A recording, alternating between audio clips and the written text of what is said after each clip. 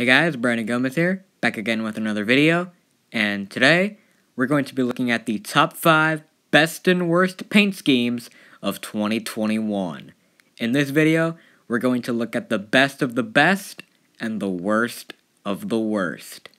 Let's get into it. Number 5.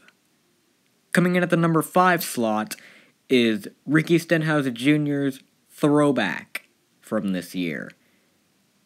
This was supposed to be a throwback, quote-unquote, to Ricky Craven. And they did a bad job. This does not look like Ricky Craven's old Tide car whatsoever. It's a terrible throwback.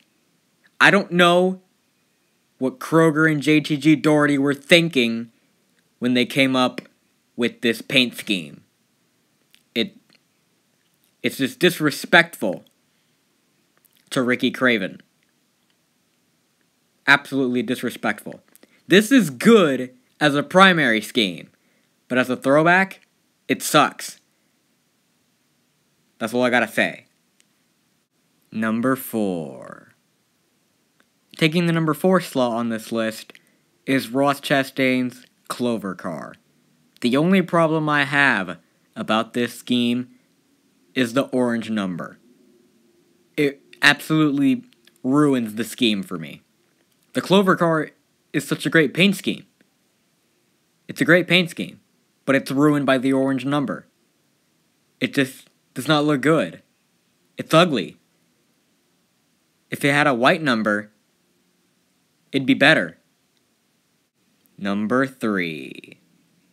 Coming in at number 3 on this list is William Byron's Exalta car. I know a lot of people are going to disagree with me on this, but I'm one of the rare few that still has not warmed up to this paint scheme. I didn't like it when it was first unveiled, and I still don't like it now. It's ugly. I don't like it. The flames were way better. This sucks. It's not a good paint scheme. It's bad. Number 2. At number 2 on this list is Ross Chastain's McDonald's car.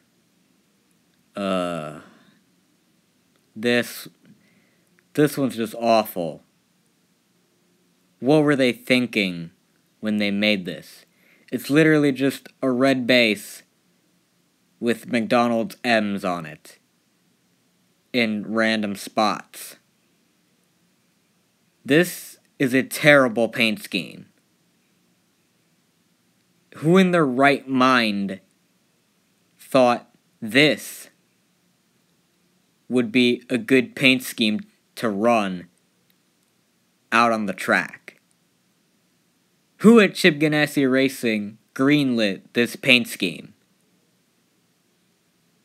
Because they must have some screws loose. This paint scheme sucks.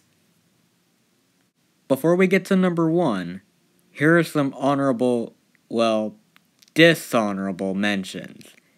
These paint schemes were bad, but they weren't bad enough to make the cut. They're still bad, just not bad enough to make the list.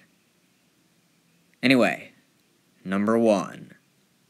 The number 1 worst paint scheme of the year is Ryan Newman's Oscar Mayer car that he ran at Atlanta. Where do I even begin with this paint scheme? Yellow base. A hot dog on the top of the car, and Oscar Mayer logos. That's it. The Oscar Mayer logo on the hood isn't even centered. It's shifted to the right. This paint scheme is terrible. Who greenlit this? I'm mentally drained from all those terrible paint schemes that I had to look at. Anyway, shifting gears to the top 5 best paint schemes of 2021. Number 5. At number 5 on this list, ironically enough, is Kyle Larson's HendrickCars.com scheme. I fell in love with this scheme the second it was revealed. It just looks so clean, it's really beautiful, and it has a meaning to the Hendrick guys. This was the paint scheme that the late Ricky Hendrick drove. So it carries a lot of meaning in the Hendrick organization. And that just, it makes me love the paint scheme even more. Number 4. At number 4 on this list is Ryan Blaney's body armor edge car that he ran at the Coke 600. This scheme is very colorful. It uses all the primary colors, and it just looks really clean, really awesome. Very colorful. I love it. Number 3. At number 3 on the list is Ricky Stenhouse Jr.'s Sunny D car. I love this paint scheme. It's really clean. It's really awesome. It's perfect. You can never go wrong with the Sunny D schemes. This scheme is mwah. Perfection. Nothing wrong with this paint scheme whatsoever. Number 2. At number 2 on this list is Alex Bowman's Neon Lights car that he ran at Nashville. I love this paint scheme. The purple goes so well with the light blue and the dark pink. It's beautiful. Beautiful. It's a beautiful paint scheme. That's all I gotta say. Beautiful, beautiful, beautiful. Before we get to number 1, here are some honorable mentions. Now, guys, there were a lot of great paint schemes this year, and it was hard to narrow it down to just 5.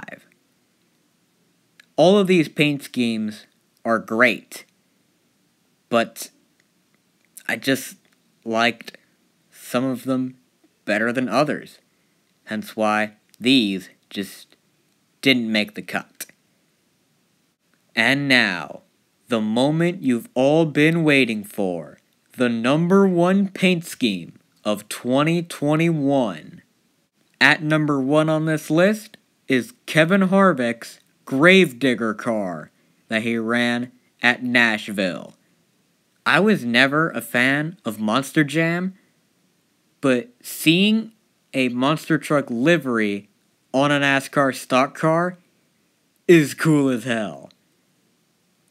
This is paint scheme of the year, in my opinion. Arguably, the greatest paint scheme of Kevin Harvick's career. This is the winner. And there you have it, the top 5 best and worst paint schemes of 2021. Do you agree with where I rank these paint schemes? Do you feel like there's a paint scheme that I left out that should have been on one of these lists? Let me know in the comments section below. If you want to see more of me, be sure to follow me on Twitter and Instagram. Links to both are in the description down below. Leave a like on the video and subscribe to my channel for more NASCAR content. Thank you all so much for watching. That's it for me. Peace.